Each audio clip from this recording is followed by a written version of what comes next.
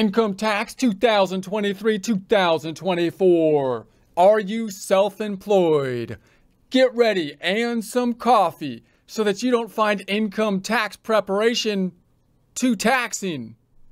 Most of this information can be found in Publication 334, Tax Guide for Small Business for Individuals Who Use Schedule C Tax Year 2023, which you can find on the IRS website at irs.gov, irs.gov.